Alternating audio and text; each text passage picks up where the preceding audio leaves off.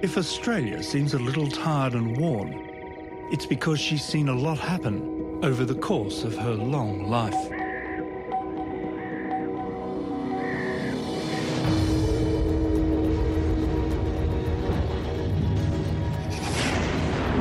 In the last episode, our journey down the road of time began with the Earth's fiery birth, 4.5 billion years ago.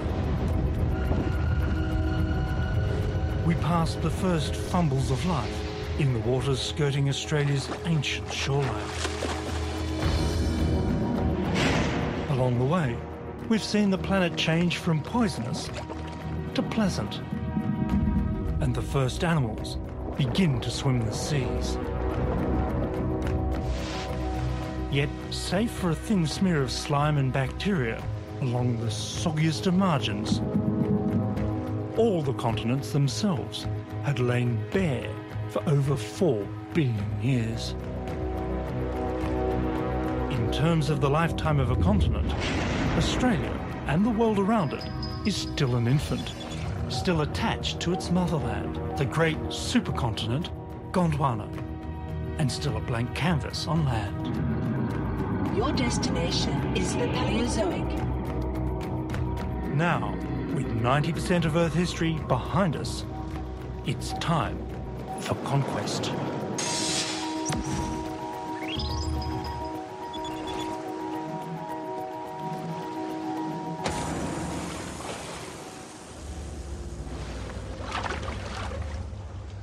The tremendous explosion of life that began in the oceans of the Cambrian was still going strong at the dawn of the Ordovician, the second of the 6 great periods that make up the Paleozoic.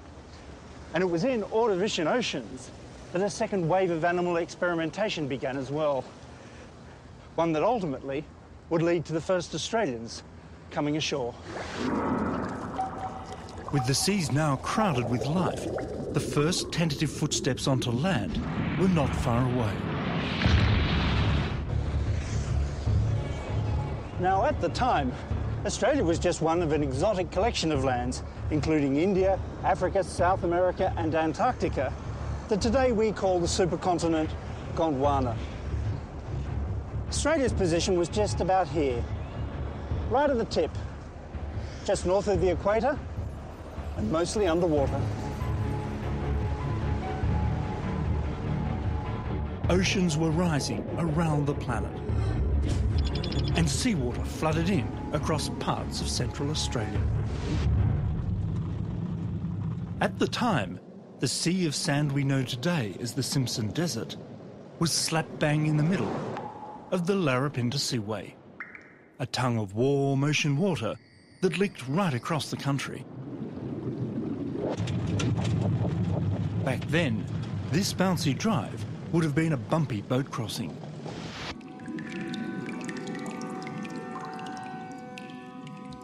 As the rising waters swept in, they carried a rich bloom of plankton, food for some of the earliest fish to swim in the sea. And they swam right here, right above me.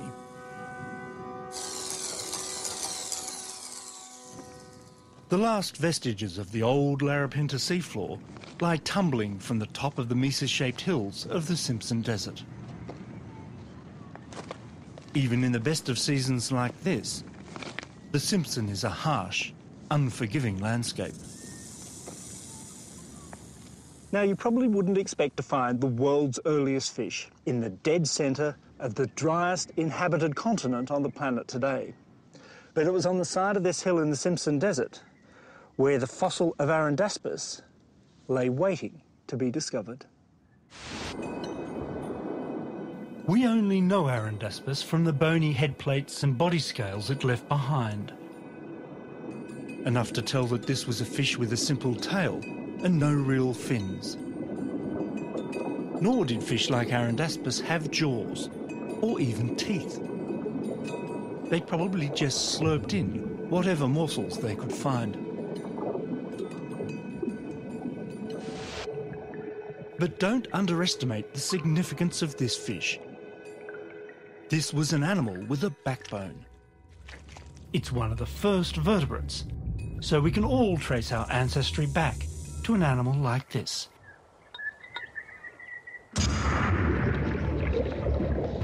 But giant invertebrates ruled these Ordovician seas. And to them, Arundaspis was just a bite-sized snack.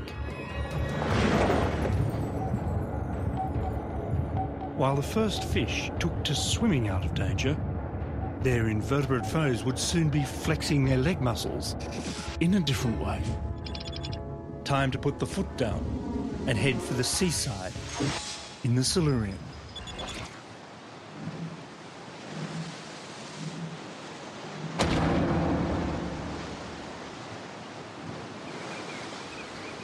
On a remote stretch of the Western Australian coast, the 21st century Indian Ocean eats away at an ancient Silurian shoreline. Wind and water have exposed the burrows of long-gone animals in the sandy coastal cliffs. The original inhabitants of the burrows remain a mystery, but not the predators attracted by such rich pickings along the prehistoric shoreline. Clues to their identity are revealed in the rocks of nearby Murchison Gorge. Here, the river has sliced deep into the Silurian past. My goodness, what a view. The Murchison Gorge back in the Silurian wasn't a gorge at all, of course. It was a vast estuarine floodplain with rivers winding down from the hills in the distance, carrying sand into the sea. But for the first time in the history of the planet, those Silurian shorelines down there were alive with animal activity.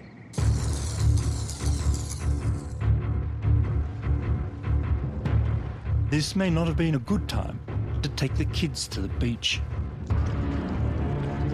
Armies of sea scorpions were massing in the shallows.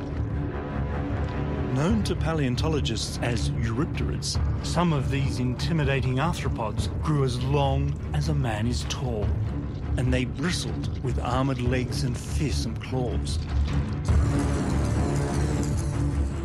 Far less threatening was this bloke. Calbaria was probably an ancestor of modern crustaceans and grew about as long as a king prawn. Whether in search of food, a safe place to mate, or simply to avoid the nasty neighbours, Calbaria clambered ashore and left clear imprints of its many tiny feet in the rocks.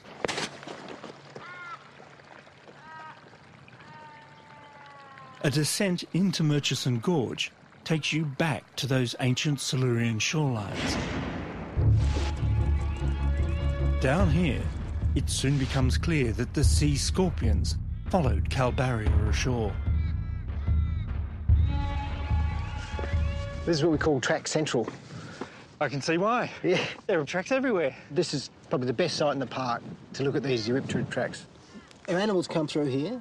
So in shallow water? Shallow water. Okay, been slipping and sliding a little bit as he comes around the corner. That's exactly right. But here, I mean, I can see clearly this is kind of sloppy-looking track here. It is. Once you come over here, you start seeing really discrete footprints. Clear, graphic demonstration of a creature walking out of the water and onto dry land. And where we are here in the depth of the gorge, we're in the oldest of the Silurian sediments in this area. Quite a historic little spot you've got here. Very. These trackways offer some of the oldest evidence for animals on land. And even though these formidable beasts could not stray far from the water's edge, a beachhead had been established. So this seems to be how the animal invasion of the land began, with a scary assortment of arthropods with attitude slinking and scuttling ashore onto the wet sands of a new frontier. But this wasn't just a continent to exploit. There was a whole planet for the taking. Waiting beyond the breakers were all the wide brown lands of Earth.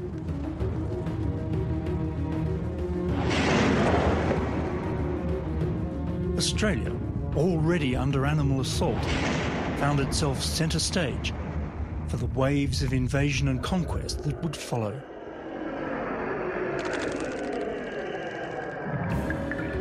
But animals were not going to get far inland without help from plants.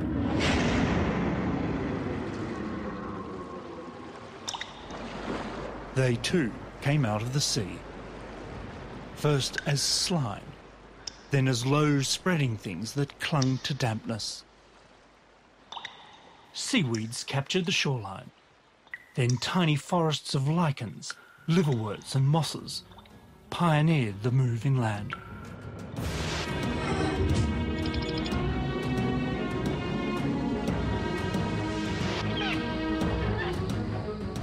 Today, we take for granted the plants around us.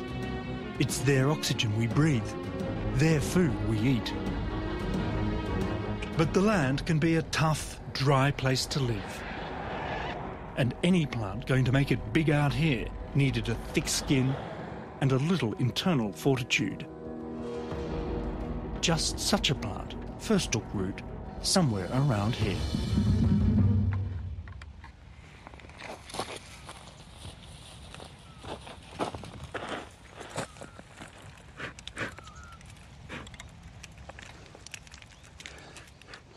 If you thought that this was just another ordinary roadside cutting on a pretty but ordinary country road, well, of course, you'd be dead wrong. It was here near Yea in Victoria that fossils of some of the world's earliest land plants were found. Indeed, these rocks contain the first signs of the greening of Gondwana. Just amazing. This is Baragwanathia, possibly the oldest true land plant in the world. Not much to look at, perhaps, but with green leaves and a stem to carry sap internally and to support its weight, the world above water was its oyster. In life, it would have looked much like this. This is a lycopod or club moss, as was Baragwanathia, rising out of the water in a coastal bog in Queensland today.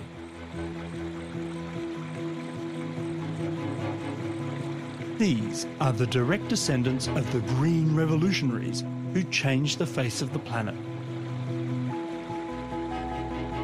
If you look closely, you can see many of these Silurian-type plants still clinging on in damp corners around the country. Here's a rainforest Selaginella, a tropical tassel fern, a club moss in Tasmania, even a Silotum in Sydney.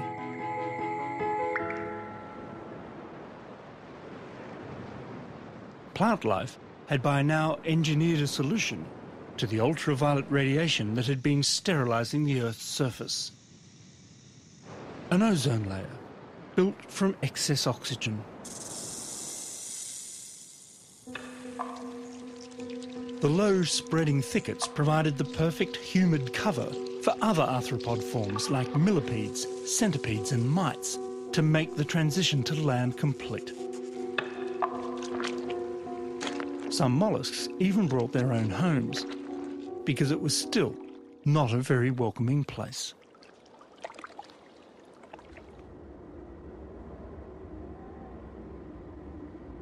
While life was exploring the fringes, most of the Gondwanan supercontinent was dry, probably still quite bare, and almost certainly windy. The Larapinta Seaway had receded, leaving much of what is now Central Australia resembling the Sahara Desert. And that desert became mountains.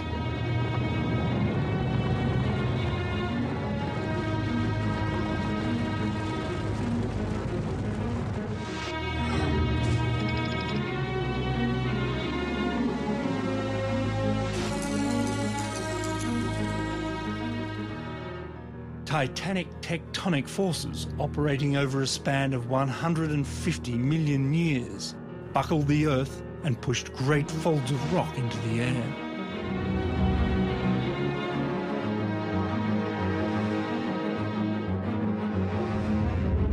In their heyday, Central Australia's McDonnell Ranges would have been a mountaineer's dream, as high, it's thought, as any on Earth today. But Australia would never experience mountain building on this scale again.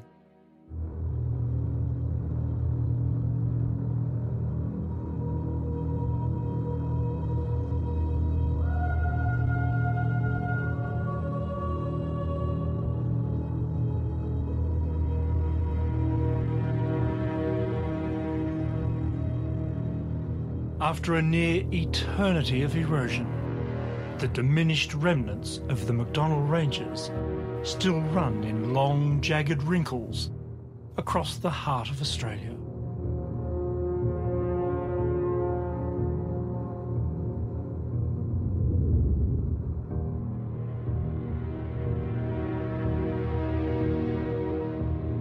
From the air, they protrude into this ancient landscape, like the bony skeleton over which the dry skin of a tired continent is draped.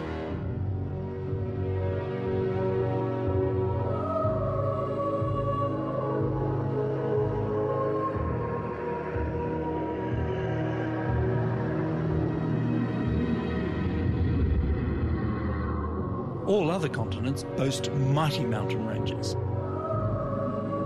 The Rockies, the Alps, the Andes, the Himalayas. But they're all relative newcomers, and mostly still growing.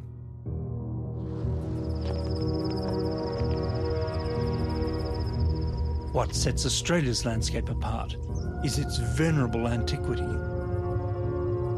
and its great flatness. Australia is actually quite remarkably flat, and when you look at it from space, it's not just flat, but it's apparently saucer-shaped. It's a saucer that holds many secrets for geologist Lisa Worrell. Her interest is not so much the bedrock of the outback, but the story of all its eroded remnants, accumulated over a vast gulf of time. We know parts of Australia have been exposed for millions, if not billions, of years.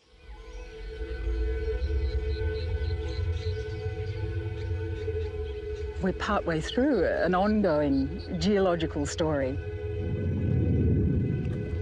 The rivers that in Australia mostly drain inland are actually losing or have lost the ability to carry sediments out and down into the seas. So inland Australia is filling up with sediments.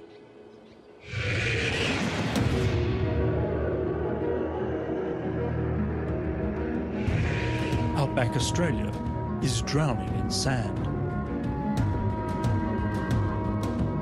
Head towards the coast in any direction from the red centre, and you cross oceans of these old, weathered sediments.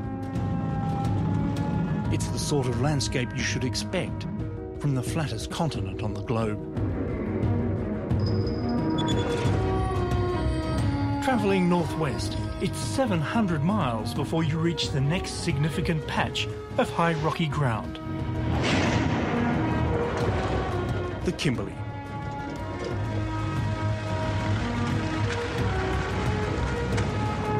While mountains were still pushing skywards in the continent's heart, up here in Purnululu National Park, others were already wearing down to nothing.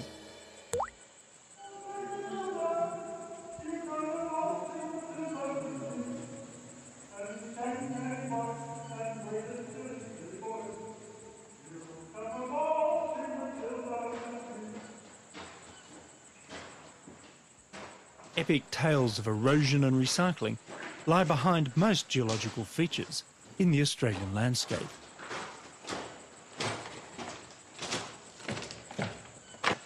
The sands and gravels that made the Bungle Bungle Ranges started arriving here about 375 million years ago, dumped by rivers that wore away highlands far older and now long gone.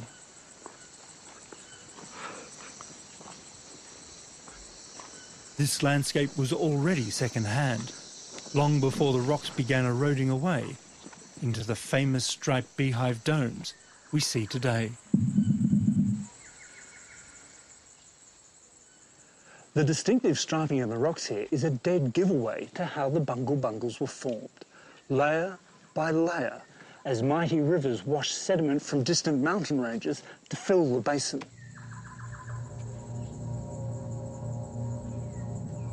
This unfolding landscape is a two-tone testament to change, left as a parting gift by rivers that ran down into a Devonian tropical sea.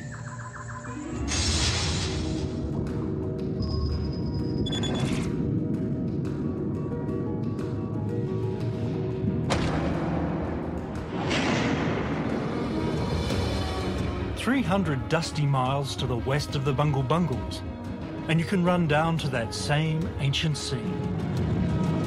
Once home to some of the most spectacular tropical reefs on the planet."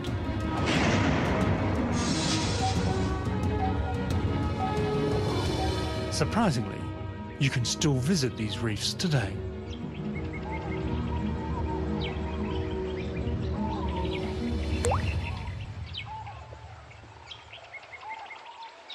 I'm standing at the base of the Great Devonian Barrier Reef.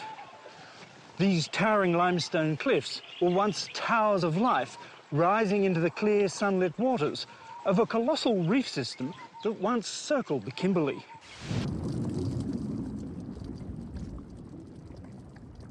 In both size and significance, the Devonian Reef rivaled modern Australia's Great Barrier Reef.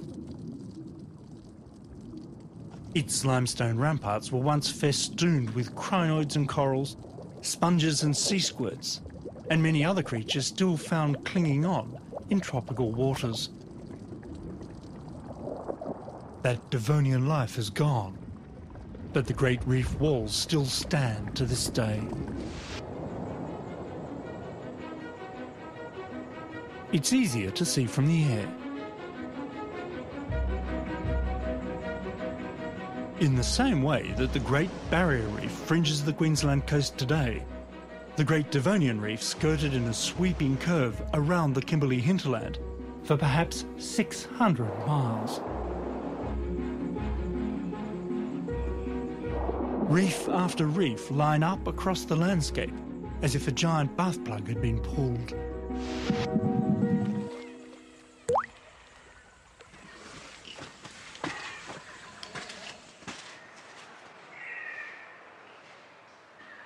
At Tunnel Creek, one such stream has carved its way right through the Devonian limestone range.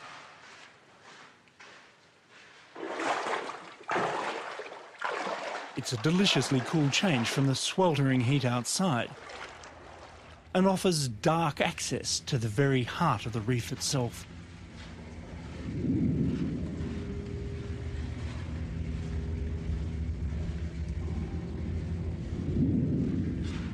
A whole suite of reef-building organisms built this Great Devonian Reef above me. You can see a lot of their ghostly remains in the rock still. Sponges, stromatolites, corals, strange extinct things called stromatoporoids. But the real stars of the show here weren't the things that made the reef, but the things that swam around outside it. Things with fins, because this was the great age of the fishes.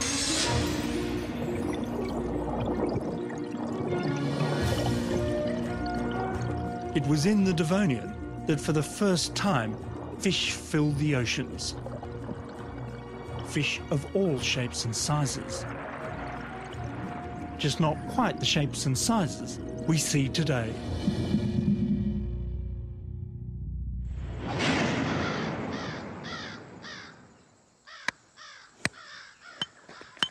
Like the reefs themselves, the fish of the Devonian Northwest are amazingly well preserved. Protected in limestone nodules, scattered across nearby Gogo Station. Ow. You don't get a lot of bites around here. About one nodule in every 1,000 yields a good fossil strike.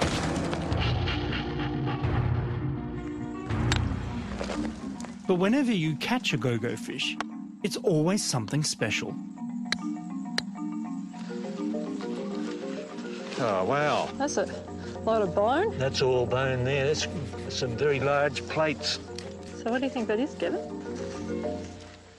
It's clearly a large placoderm, probably a big arthrodire.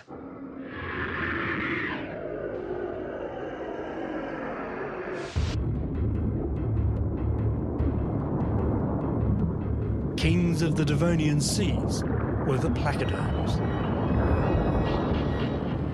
Fish had moved on since the days of Arundaspis. Now they had jaws, fins and teeth to go with their bony head plates. The front part of the body was covered in these bony plates. And then the tail would be pretty much shark-like. They were, in fact, very agile, successful predators. They had a highly developed sensory system. Some of them had electrosensory perception, like modern sharks and rays. Many of these fossil features have been preserved in fabulous 3D. Oh, look, there's some ridging. The go-go nodules have protected the fossils from being crushed. Do you think it might be a holonema? A nice bath and acid's going to clear it up. Soak it in some water and scrub it with a toothbrush. And I know, if I'm not getting a shower at night, this fish certainly isn't.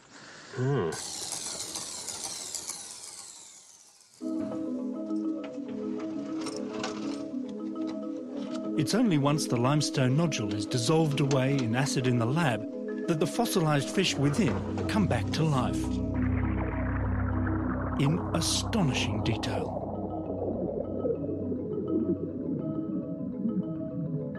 Scales, teeth, eye sockets, brain cases, bones and fin rays. The fish are all so fabulously well preserved for their age that even soft body bits can be made out. In more ways than one, these are pretty sexy fossils. Well, this one here is particularly interesting because it's one of the few male fossils that we have. And we can tell that because it has this clasper. What, like in a shark? Very much like a shark. This bony tube structure is the oldest confirmed male appendage, a fishy private part for impregnating a female.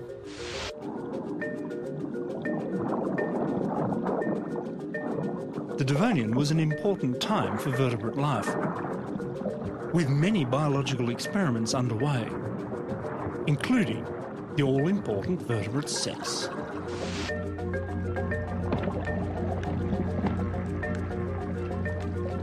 Even today, sex in the sea can be a bit of a hit or miss affair, a trade-off between precision and plenty. Without coupling and live birth, vulnerable progeny sink or swim on their own. Not a strategy destined for success on land.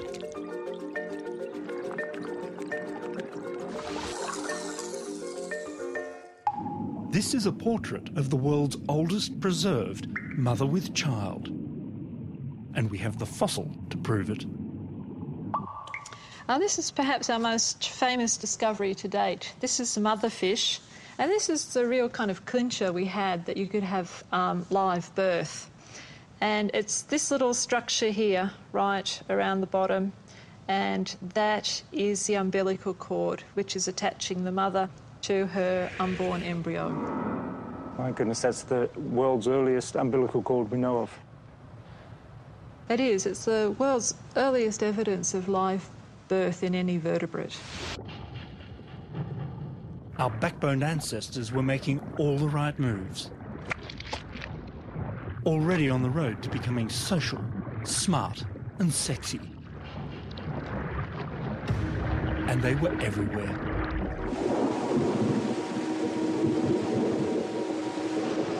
As rain fell on Australia's newly constructed east, rivers ran back down towards the sea, filling the freshwater lakes and backwaters of the new coastal landscape. Throw a line into one of those Devonian rivers and you would have caught plenty of fish that looked almost identical to this.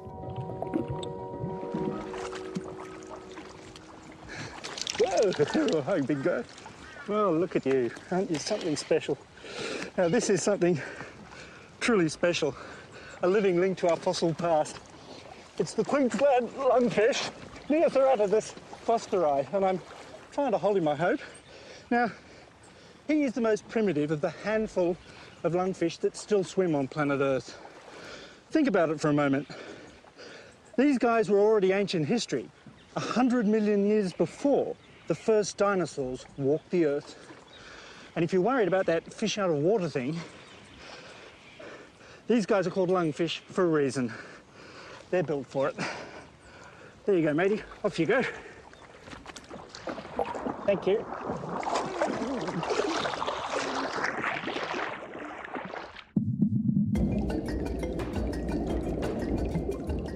When lungfish moved from the sea into fresh water in the Devonian, they brought with them the ability to breathe with or without gills when the going got tough. It's a skill that still stands these remarkable living fossils in good stead. They live on in just a few river systems in southeast Queensland.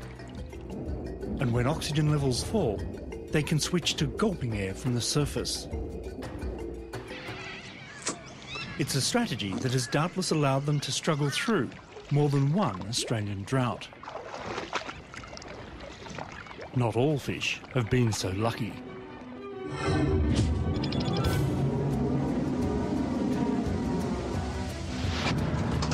As far as we can tell, drought is a problem that has plagued the country for at least 360 million years. We know this because in 1955, the local council sent a bulldozer to smooth out a bad bend on the Canowindra to Goolagong Road.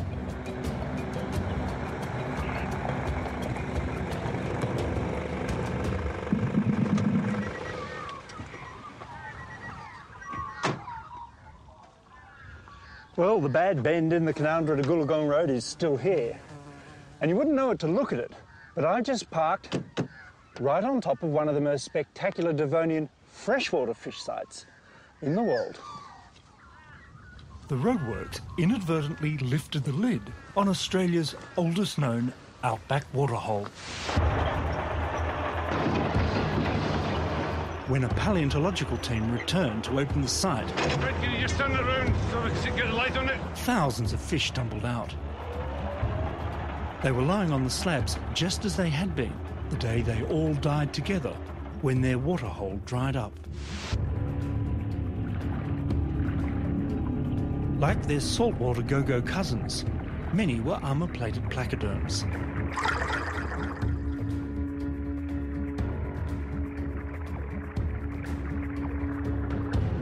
There were lungfish here as well, and another related group of fishes with four-lobed fins that we humans should be very thankful for.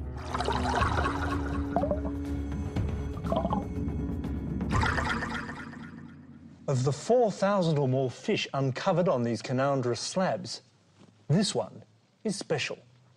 It's been given the name Canowindra grossi, after the town, of course, but its real claim to fame are the features that it shares with those fish-like animals that were leaving the water behind. A single pair of external nostrils suggests it too could breathe with both lungs and gills. And it was one of the lobe-finned fish, a group with four limb-like fins with a bony internal structure we can recognise in our own arms and legs.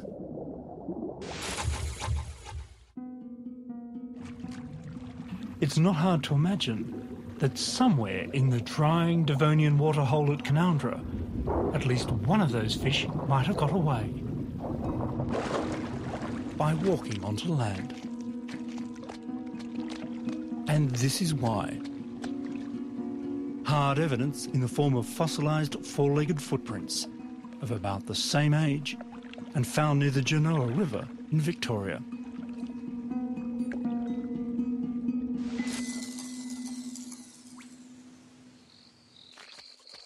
It was a different Genoa River, but these early fish-like tetrapods, about 3 feet long, were among the first animals on Earth to feel the sand between their toes. It's not hard to see how the evolution of walking limbs might have come about. Many Australian fish species today are still testing out ways of getting about without swimming. This is the aptly named handfish, hopping and skipping its way along the Derwent estuary in Tasmania. And this, that master of the tropical mangrove, the mud skipper. However they'd managed it in the first place, amphibians soon walked out into the botanical wonderland of the Carboniferous.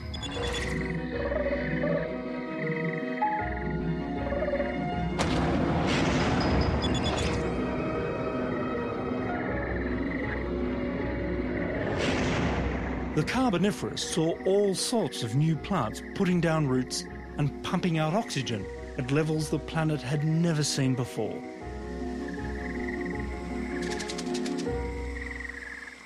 Huge forests, especially in the northern hemisphere, helped push up oxygen levels in the atmosphere perhaps 50% higher than today.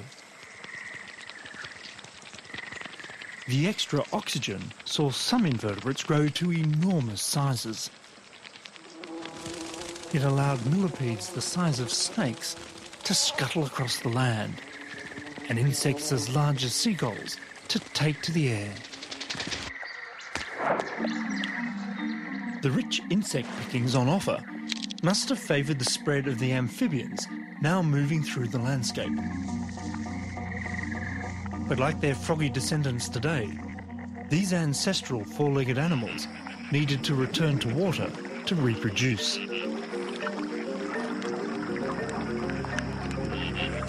Sometime in the Carboniferous, the first reptiles overcame this limitation. Wrapping their eggs in a membrane blanket with a hard outer shell, reptiles could take a watery egg with them on their travels. It was a solution so successful that it allowed the many contemporary lizards of Oz to still claim the arid Australian outback as their own.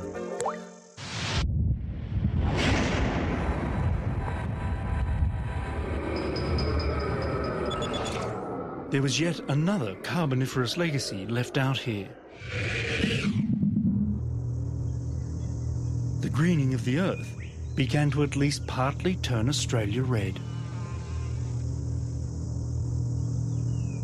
The highly oxygenated atmosphere began to rust the iron-rich soils and rocks of the outback. And some rocks out here are bigger than others.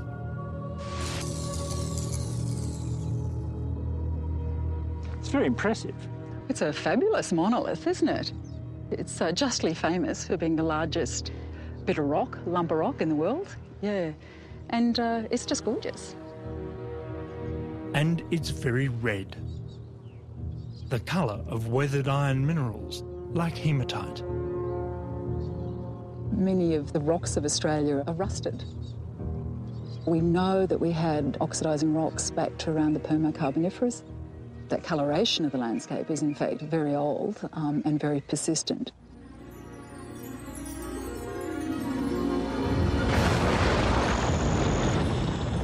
But at the end of the Carboniferous, just as world domination lay within the reptile's grasp, the changing world threw up another great climate challenge.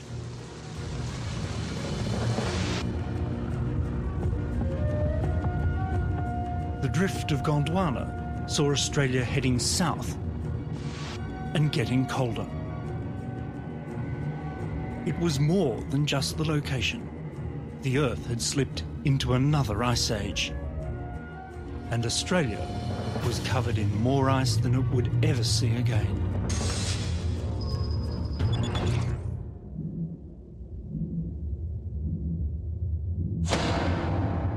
By the time we reached the Permian, a deep chill had settled in. ice carved its calling card on the country. Nowhere more clearly than the Fleury Peninsula in South Australia.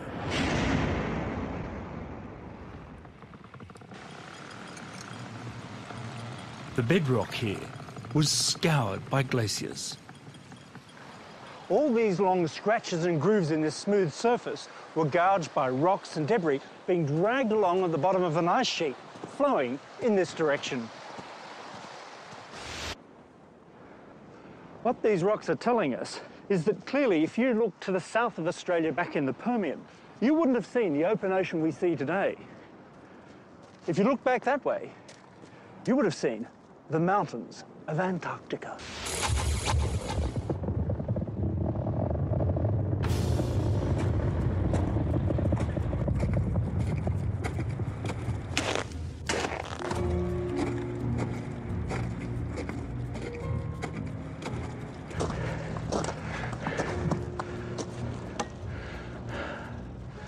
It's incredible to think that if you travelled to Australia in the early Permian, the landscape probably looked much like this over at least the southern half of the continent. Evidence for ice can be found stretching across the country, from the Kimberley to the coast of Tasmania.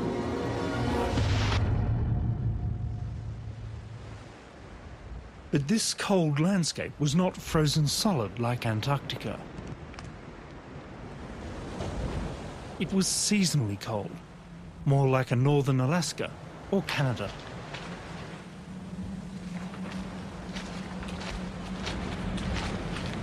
Well, Permian Australia might have been freezing cold, but it was far from lifeless.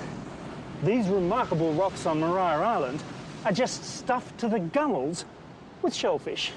And nearly every one of the animals in the rocks here, and in the rocks behind me, and the cliffs in the distance, belong to one species of clam.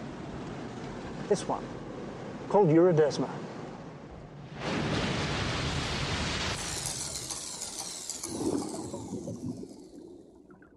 What Australia's Permian Ocean lacked in diversity, it made up for with abundance.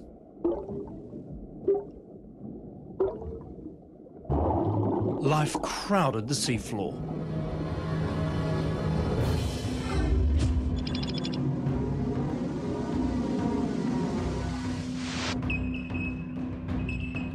It was the same story on land. And the proof can be found hidden underneath Australia's moist eastern seaboard. Much of it right under modern Sydney. Beneath the eucalypt forests that surround the city of Sydney today lie cool climate forests, far more ancient. Welcome underground, gentlemen. Ground floor of the Permian.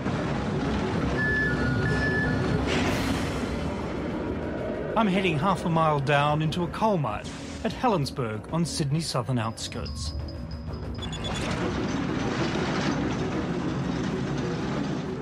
The seams of rich black coal here have been mined for longer than any other in the country. What you're looking at here is the exhumation, half a kilometre underground, of the dead black graveyard of a vast swampy forest that once stretched right across the Sydney Basin. It's hard, messy, noisy work, but there's treasure in this coal, the raw energy of fossilised sunlight.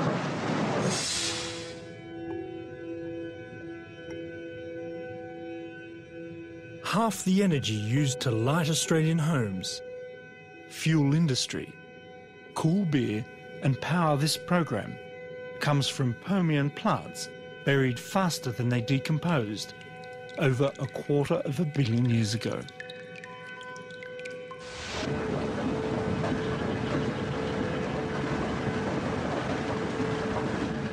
When scientists looked closely at these coal seams, they found something not seen in the Australian forest growing so far above me today.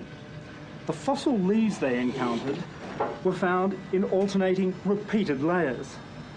Every autumn, it seems, these now blackened Permian coal forests were once a riot of colour.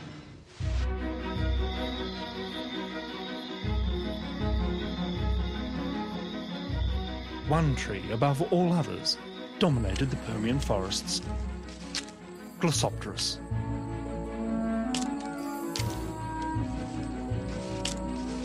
Glossopteris had solved another part of the problem of reproducing on dry land by encasing its embryo in a protective seedy shell. So successfully, it turns out, that fossilised Glossopteris leaves are the botanical signature of all Gondwanan lands. The planet had come of age in the Permian. Here was a world with great oxygen-producing forests, inhabited by animals with 4 legs. Insects had taken to the skies, and the seas were brimming with animals. Life on Earth was going swimmingly well. And then, suddenly, everything went diabolically wrong.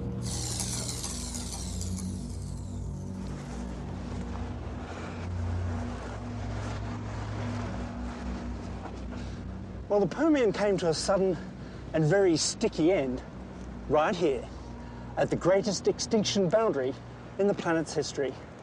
Now, this black coal is the last coal to have been deposited anywhere on Earth in the Permian, the last of the great Gondwana and Glossopteris swamps. But it also marks the bitter end for over 80% of all species alive on the planet at the time. This truly was the world's greatest cataclysm.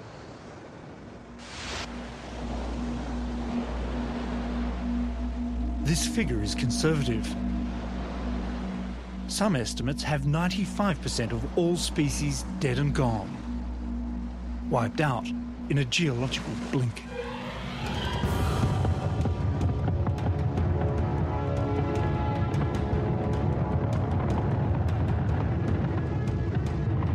The trigger, it seems, did not come from outer space, but from underground. It's now thought massive volcanic eruptions in Siberia pushed CO2 levels sky high and the planet into a runaway greenhouse crisis. These were the days when our living Earth nearly died. Acidified and stagnant, great swathes of the ocean festered. Toxic bacteria took over from plankton, and deadly hydrogen sulfide spilled into the skies. But with change, even of the calamitous kind, comes opportunity. And the Earth would soon echo to the thunder of giants.